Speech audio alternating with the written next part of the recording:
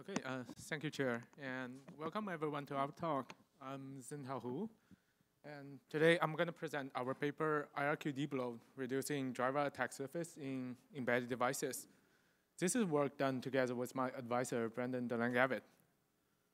So nowadays, many embedded devices often comes with many extra hardware features, which is a good thing for us customers because it means we have more choices. But on the other hand, the driver of all those extra hardware devices could be very buggy and full of vulnerabilities, and it might compromise the security of our whole system. So, for example, in this Cisco Meraki Wi-Fi router, it also comes with a fully functioning Bluetooth stack, which might be useful for some large organizations to locate or manage their devices. But for individual users like us, we might never want to use this feature at all. And even worse, it might bring along all the bugs related to the Bluetooth stack, which could potentially turn all our routers into some hacker's Bitcoin bot. So, of course, for us end users, we'd want to disable all those hardware features that we are never going to use, or sometimes we are not even aware of, so that we can reduce the attack surface and make our system more secure. However, things could be difficult. Vendor support could be very inflexible in regards to the functionality changes in the firmware. And open source firmware could be highly customizable, but some of the hardware spec might not be open to the public. So basically, you are running it on your own risk. So it seems the best option would be to grab an official firmware and patch it by yourself. But then again, it's not something for everyone. It's highly technical, and it requires a huge amount of time just to reverse engineer the firmware. So now back to our paper. What we were trying to achieve here is to automate this highly technical process so that we can automatically reverse engineer the binary code that is responsible to all those hardware features. And then we can patch them out in the firmware. But now the question is, what kind of code should we be looking for to either reverse engineer or binary patching? Well, since our paper is called IRQDebloat, apparently we are targeting IRQ handlers or interrupt handlers. We have a couple of reasons. First of all, interrupts are widely supported by almost all the CPUs or microcontrollers. And more importantly, they all work in a very similar way. Let's take a look at this diagram for a very quick example.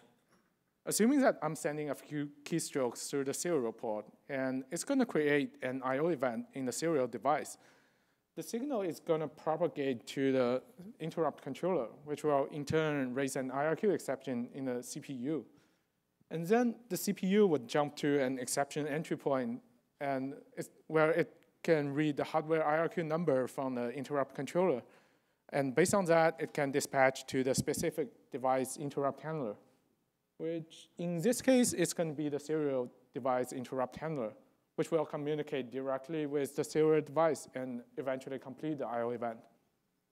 So here comes our second reason that we chose interrupt handler, is that they are all device specific, which means as long as we can disable an interrupt handler, we can prevent all the I/O events coming through that hardware device. And therefore, we can disable its functionality from the perspective of a user. And moreover, targeting IRQ handlers would make our binary patching easier, because all we have to do is to patch a direct return so that we can bypass all the communications between the operating system and the hardware device. There has been other works related to the kernel code debloating based on kernel configs or that code removal, but they're all Linux specific, and they require source code or object files during the process of compilation. So now we have to design such a system that can automatically reverse engineer all those interrupt handlers. But at the same time, we also face a few challenges related to the binary analysis. One of the challenges we face is the diversity of different operating systems, that they might have different software design. So in our binary analysis, we have to accommodate all those differences across all the different operating systems. And furthermore, even though some of the operating systems might share similar software design, we might still run into trouble when trying to reverse engineer the interrupt handlers. Because, for example, many interrupt handlers are actually registered dynamically during the runtime. So it would be very difficult for static analysis to find out all those interrupt handlers. So instead, in our solution, we use dynamic analysis that is based on the snapshot taken directly from the hardware device. And then we'd use a coverage-guided fuzzing and trace analysis to find out all those interrupt handlers. Here we show an example of pseudocode that how, in general, an operating system would handle an incoming interrupt. We can see that it would first try to read the IRQ number from the interrupt controller and then dispatch to the correct interrupt handler.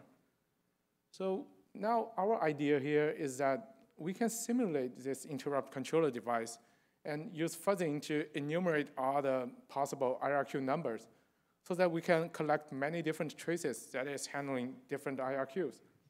Since we know that all those traces would start from a common exception entry point, we can just simply do a trace diff and find out all those divergence points, and which would be the interrupt handlers we were trying to look for.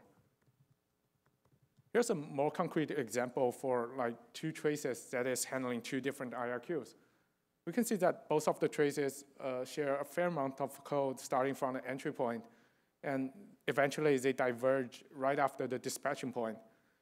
And if we look closer at the divergence point here, we can immediately spot that these two functions that is being dispatched are exactly the two IRQ handlers corresponds to each of the traces.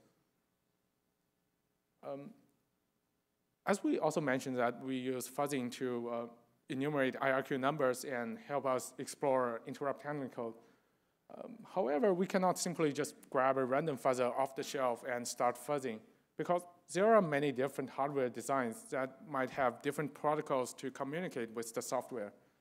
So more specifically for interrupt controllers, the presentation of the IRQ number could also be different. So in our fuzzing, we have to design such a dictionary that contains all the possible IRQ encodings coming through the hardware. And besides, sometimes other peripherals on the same system could also get in the way when we were doing the fuzzing. For example, there are many memory mapped I/O access from the peripherals might require software validations. So during the fuzzing, we have to design several extra strategies to get around all those checks in the driver code. Here's how IRQ fuzzing works. First, we take a snapshot from the target device with its memory dump and CPU registers. And we load it up in our emulator, which is Panda in our case, so that we can continue the execution and raise an IRQ exception so that we can start exploring the interrupt handling code.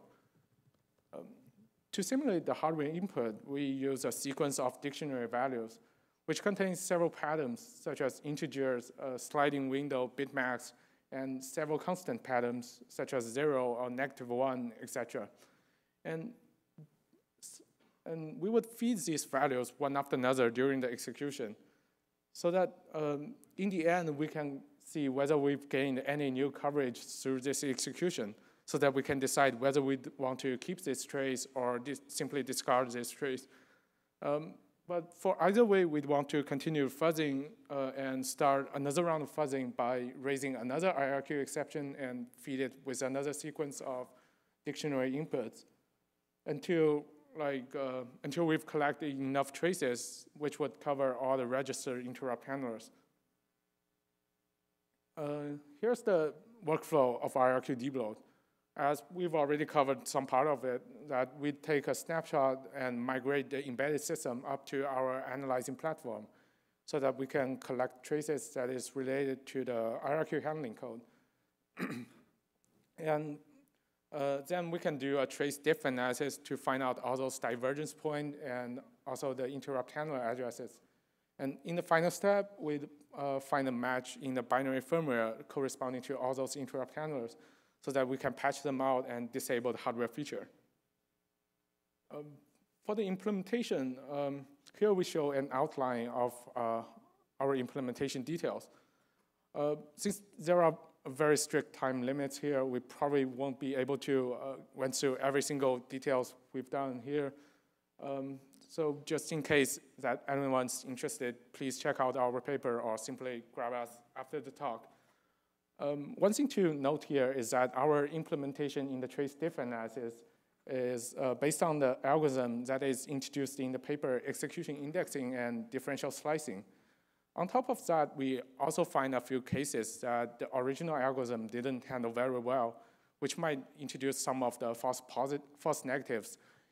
So we have to make some changes and improvements so that the algorithm could accommodate our situations better. Now, for our evaluation, we've selected a variety of hardware devices, which includes several common dev boards, including Raspberry Pi, BeagleBone, and Saberlight. We also included 2 devices that has already been implemented in QEMU, which are Samsung Nuri board and ASPEED Romulus board. We also included this WRT54GL as an example of a MIPS device, since all the other hardware devices are ARM architecture. And finally, we also included this Steam Link device as a real-world example that don't have a JTAG interface. For the operating systems, we also included 4 different operating systems in our evaluation set, where we have Linux and FreeBSD as examples for generic and open source operating system. And also we have VxWorks and RISC-OS as examples for real-time OS. So now one thing that people would concern most is how accurate our automated reverse engineering is. So here we show that we can uncover almost all the IRQ handlers that is registered in each of the systems that we evaluated. And we also show that we can achieve that with very low false negatives and also very few false positives. One of the reasons for the false negatives is that some of the IRQ handlers could already be disabled by the operating system by the time we took the snapshot. So there is no chance that we can still reach these IRQ handlers during the fuzzing. But then again, even though in the original embedded system, these IRQ handlers won't be functioning anymore. So we believe that it is fine to have those false negatives here. Also for the false positives, since the number of false positives is also very low, we believe that these false positives won't cause any trouble in our further evaluation related to the binary patching or the actual hardware function removal. Because we can simply just try to patch out each single one of them and check whether the expected hardware feature has been disabled or not. And therefore, we can simply eliminate all those false positives. Another thing that people might concern is how much time it's going to take for us to uncover all those interrupt handlers. So here we show that the coverage of all the IRQ handlers during the fuzzing round versus the time we spend on the fuzzing. Here we show that we can uncover like almost all the IRQ handlers that is registered for most of the systems set in our evaluation set, except one of the case, Saberlight Linux, which might take over 24 hours to uncover the last one IRQ handler. Also to note that the same system, Saberlight Linux, which won't be able to reach 100% coverage, which is exactly because of the false negatives we just mentioned earlier. So in the end, we want to see how effective we can reduce the attack surface. So in this evaluation, we chose this target Steam Link device as our evaluation target, which is a streaming device that lets the user to play all their PC games on a big screen. And unfortunately, its hardware device has been discontinued around 4 years ago. So at this moment, there is no guarantee that at which point Valve is going to drop its software update. So in this evaluation, we try to disable every single one of the interrupt handlers that exist in this system and see how many bugs we can prevent in each of the corresponding subsystems.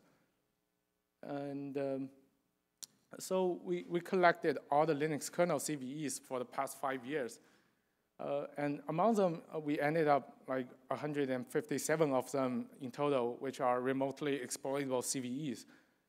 And here we show that by turning off each single one of the interrupt handlers, we can prevent in total 31 CVEs that is in the USB subsystem. And we can also prevent 7 CVEs related to the Bluetooth device, and also 6 related to the Wi-Fi device, which ended up 44 in total. Of course, you can like prevent all the 44 CVEs that is possibly exist in the system by turning off all the interrupt handlers. But then again, it would leave your device completely unusable. So in the end, in conclusion, we've successfully enumerated and find out all the IRQ handlers in our evaluation. And we also show that we are effective in attack surface reduction. And furthermore, we also propose this automated reverse engineering technique, which hopefully could be useful for further emulation or rehosting research. And also, our code is open source. Feel free to check out. All right, any questions?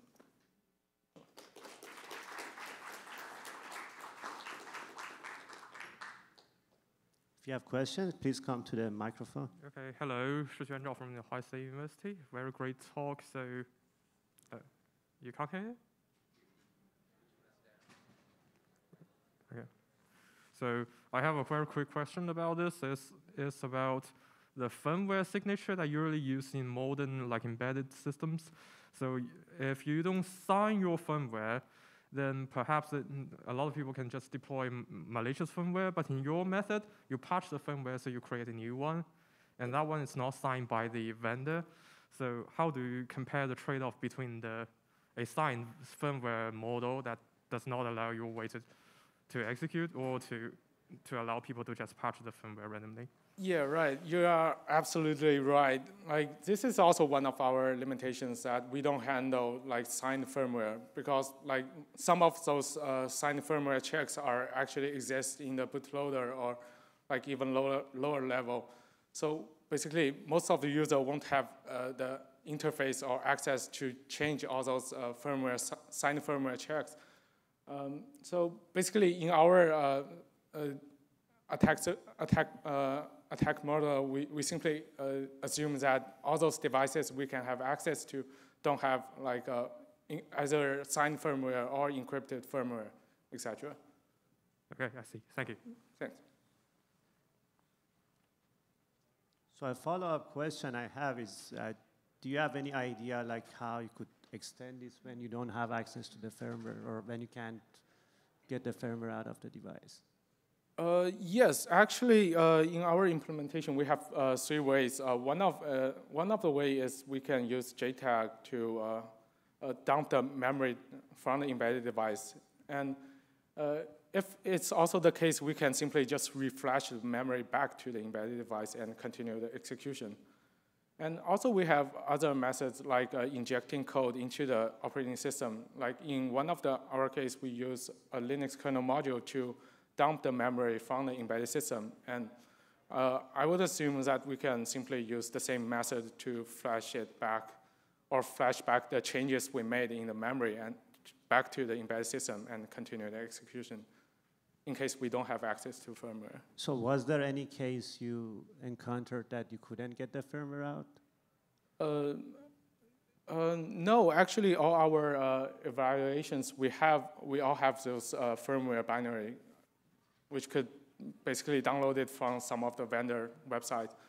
But I think those refresh the memory should also work, because it's just memory patching the embedded system. Well, thank you. Okay, cool, thanks.